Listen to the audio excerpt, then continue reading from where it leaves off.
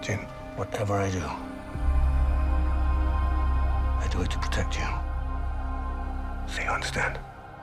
I understand.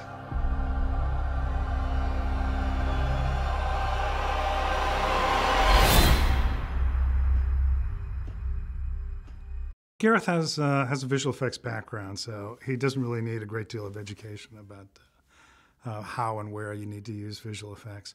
It's mostly the subject matter itself that dictates the use of visual effects.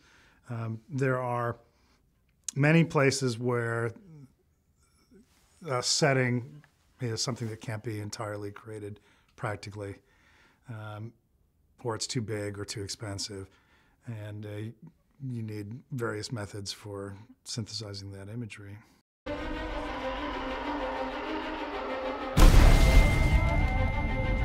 want to get out of here? Our rebellion is all that remains to push back the Empire. We think you might be able to help us. When was the last time you were in contact with your father? What is this? It appears he is critical to the development of a super weapon. Since we were going to be building a great many assets of various kinds, spaceships and other bits of hardware, we wanted to make a digital version of the model kit library so that we could take a similar process and hopefully the aesthetic would be continuous across the films that way. So rather than when somebody's building a spaceship, they're building every little nut and bolt on the ship. The idea was that if we built digital models of a lot of those original kit pieces, the artillery pieces, the tanks, the F1 race car engines, if we built a lot of those same pieces and had digital versions of those, then when the modelers are building, they can be selecting from those pieces, fitting them into the model, and the hope is that we are preserving that same aesthetic. If my father built this thing, we need to find him. All right. How many do I need? They are requesting a call sign. It's, Rogue. Rogue One. In the Star Wars universe, your small group of experts with complementary skills that come together to do an amazing mission can extend to physical diversity. So having one of the members of your team be a droid, that you can use that droid for the things that a human being can't do. In a way, he's kind of the anti-C-3PO.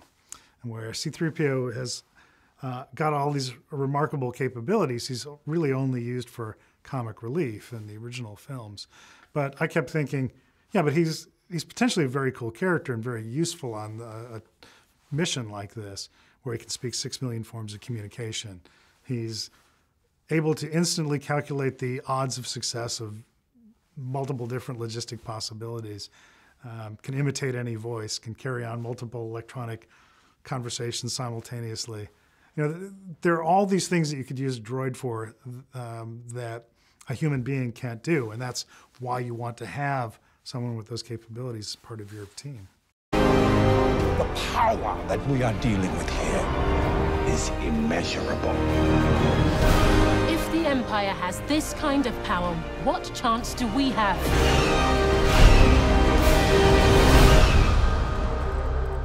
We have hope. Rebellions are built on hope.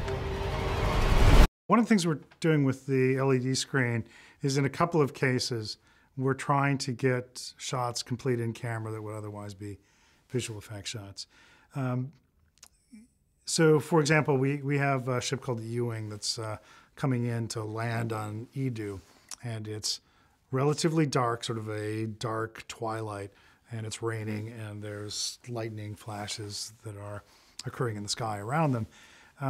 And our hope is that the graphics that we've prepared to play back on the LED screen, in addition to having some practical effects, some rain hitting the windshield, wind blowing that, and the lightning flashes going on, will allow us to get a number of those angles complete in camera.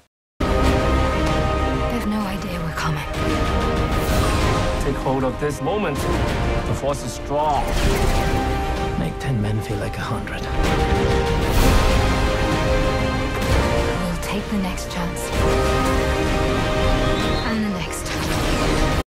Trying to make as much of this practical as we can. You know, we had a great many costumed extras, you know, wonderful creature work by Neil Scanlon's crew. So we're really trying to keep as much of that in camera as we can. We definitely see off the top of the set at times. So there'll be the addition of the skyline. There's meant to be a Star Destroyer that is hovering over the city as part of the occupation. So whenever that comes into frame, that'll be us. They're meant to be ATSTs, the two-legged Imperial walkers, are patrolling the city, so we'll see those occasionally in the background.